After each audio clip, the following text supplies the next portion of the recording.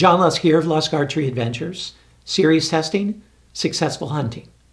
A couple weeks ago, I put out a video where I was testing the Kudu Contour. It performed exceptionally well. It's a two-blade, single bevel head, has a nice, healthy cut. They listed as 1 3/16 inches. By my measurements, it was a full 1 1/4 inches. But check out that video. It flew exceptionally well, penetrated deeply. It was tough as nails, had a nice wound channel with that single bevel. It just did very well in every way. But they've now come out with a modification to that, which really makes it a whole new head, and that is the Kudu Contour Plus. Okay, they call it Plus because they figured out a way to add a little bleeder blade at the base of the broadhead. Everything else is the same except for this addition of the bleeder blade. So I'm going to zoom on in here and introduce it to you and explain it a little bit more, and then I'm going to put it through some of the tests. Now, I tested it for flight, okay, off video, and it flew exactly the same as the Kudu Contour. I could not tell a difference. At least it was within my margin of error and my shooting ability. It flew exceptionally well, even out to 70 yards. So flight was a non-issue, and I expected it to be a non-issue because that bleeder is just so low profile. I didn't expect it to make any difference in flight, and it did not. And I'm not going to test it for edge sharpness and retention because it's the same head, okay? It's going to have the same sharpness and retention. Check out that video. It got a 10 out of 10 in that. Flight, it got a 10 out of 10. Edge retention got a 10 out of 10. So with this. But I am going to test it for penetration, and I'm going to test it for durability. I'm really curious to see how that bleeder affects penetration, and interested to see how it affects the rotation of the head. So that's going to be interesting. And then I'm going to shoot it through steel plate, 22 gauge steel plate, and see how that bleeder holds up to that steel plate. So let's zoom on in here, check it out, and then we'll test the broadhead. And as always, I'm shooting my Bowtech SR6, set at 72 pounds, 27-inch draw. I'm using Bishop FOC King arrows, and I'm shooting fobs.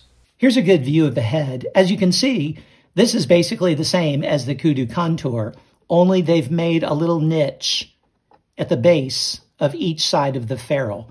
And it's into that niche, into that groove, that the bleeder setup slides. Here's the bleeder setup. It's stainless steel, just like the head is.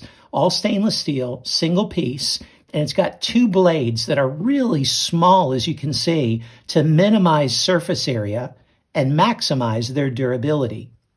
They're both single bevel as well, just like the head. So you're getting a full 1 1/4 inch cut this way, and then you're getting 5/8 of an inch cut that way. And to assemble it, you just slide it up into those grooves and then screw it down tight on the broadhead, and it's held very securely in place. What a cool design, really interesting.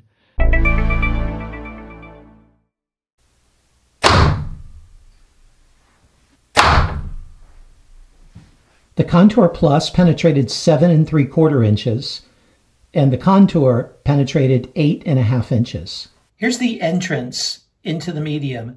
On the left is the Contour Plus, on the right is the Contour. And you can see the bleeders made that little cross-sectional hole in the cut to the left, whereas the one to the right did not have that.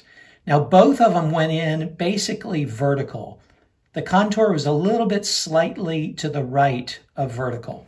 And as they went into the medium, they both rotated about the same.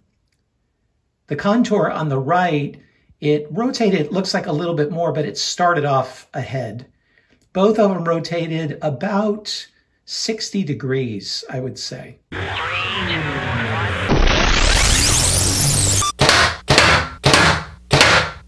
Here's the broadhead after going through the steel plate 5 times. And as you can see, the main broadhead did just like it did last time.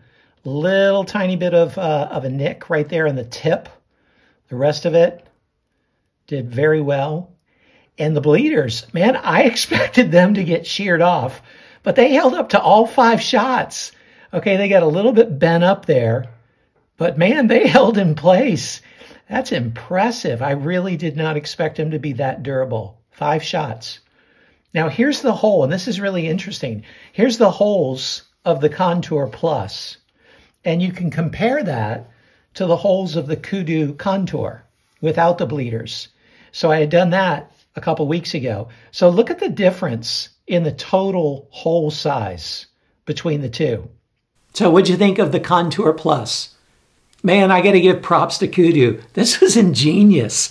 Just by taking their tried and true contour head, putting in 2 little grooves and sliding that O-ring with 2 bleeder blades into that place, they've created a 4-blade head, a whole new head, and they've increased the total cut by 34%. That's pretty amazing. You saw the wound channel in that steel plate that was caused by the extra bleeders. It definitely opens up a bigger wound channel. And you still get the same excellent flight. You still get the same excellent durability. Now, in terms of penetration, the Contour without the bleeders definitely penetrated more. With the bleeders, penetrated less, to be expected. So now you have a choice when you're going after animals based on your setup and based on what kind of animal you're going after. What I try to do when I'm hunting an animal is I try to get a head that's going to give me the maximum tissue cut and still pretty much guarantee me 2 holes, okay, where it's going to pass through. That's what I want. I want 2 holes, but I want as much tissue cut as possible getting those 2 holes. So if you have a lighter setup or a bigger animal, go with the original Contour to make sure you get those 2 holes. But if you got like a white-tailed deer or, you know, a smaller animal like that, or you have a more powerful setup and you think you can get 2 holes with the extra 34% tissue cut there, then go for it. Great job, Kudu. 2 fantastic heads. Really big ups for the Contour Plus.